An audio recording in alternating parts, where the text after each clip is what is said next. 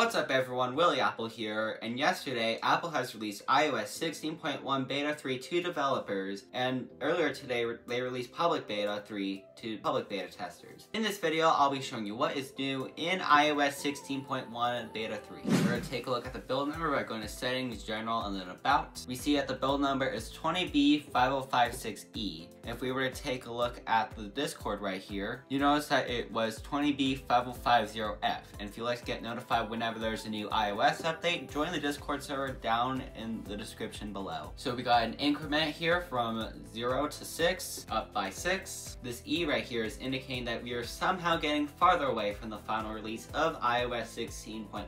Don't know why, hopefully we get closer. We're going to take a look at settings, scroll down to the App Store. We have a new feature down here called In-App Content. This In-App Content feature right here will basically just download stuff from the web from stuff like Plants vs. Zombies right here. I'm actually going to show you that in action right now.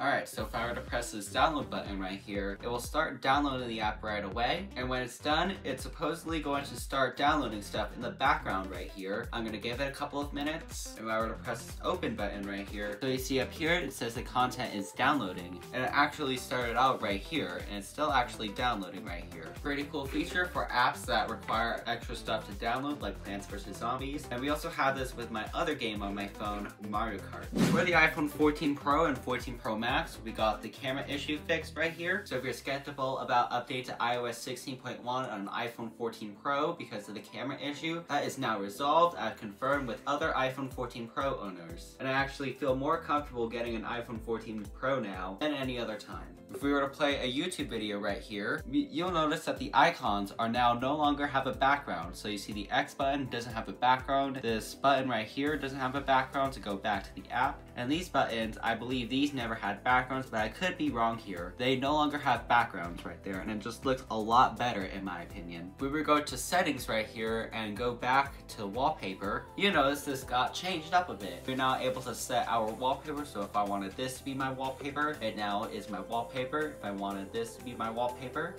that is now my wallpaper. They're just a lot more seamless when updating wallpapers in iOS 16.1 Beta 3. The customize button used to be down here, but now it is on the lock screen right here. I know this add new wallpaper button was like scrunched up a little bit, so it was not centered and it bothered me a little bit. Glad Apple has redesigned this, and it looks a lot better in my opinion. I also like that you can go inside of settings. That gives me a little bit of hope that live wallpapers will come back when haptic pressing. Hopefully we get that in maybe 16.2 or something. Now for iPads, we got a feature added and a feature removed. So for the M1 iPads, you are no longer able to use external displays, and it kind of defeats the whole point of Stage Manager. And going back to Stage Manager right here, it is now available on all the iPad Pro models starting with the 2018. So hopefully we get it with the 2020 iPad Air and my iPad mini, because I do not want to buy a new iPad just for Stage Manager, to be honest. Hopefully Stage Manager comes to more devices. As I said, multitasking is pretty easy to add, especially on the iPad. Since you can already multitask 3 apps, why would 4 apps hurt? Adding this multitasking feature makes the iPad Pro 2018 and 2020 more like a computer. It's not exclusive to the M1 iPads. It really should come to more iPads, to be honest, because Apple has been advertising those as a computer, and don't mind my Apple Pencil right here, decide to snap in half. A little change, we will go to Settings, General. We notice that we no longer have Matter accessories right here. For some reason, Apple has removed this. Now, this doesn't mean that Matter accessories are removed. It's just kind of weird in my opinion that is in the Settings app. It's actually in the Home app now. Well, it's not what you think it would be. You're still able to pair Matter accessories. You're always supposed to do it within the Home app right here. It's just they're all now with the HomeKit devices. Pretty good that Apple has moved them there. Now if we talk about CarPlay right here, Apple did address a few issues with CarPlay. One of the notable ones inside of Beta 2 was that car calls would be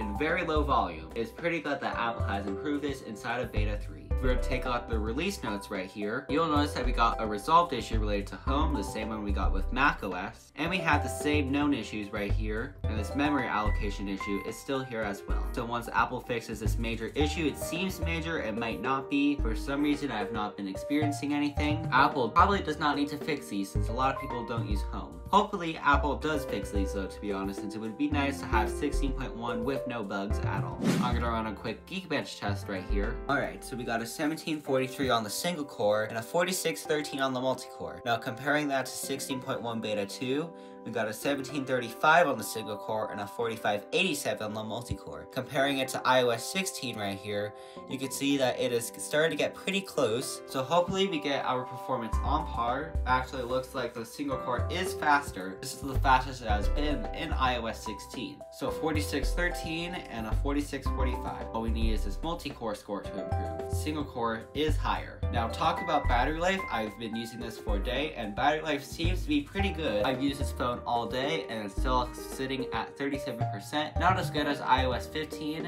in my experience, but hopefully it gets better. If you want to know my battery health, here it is right here.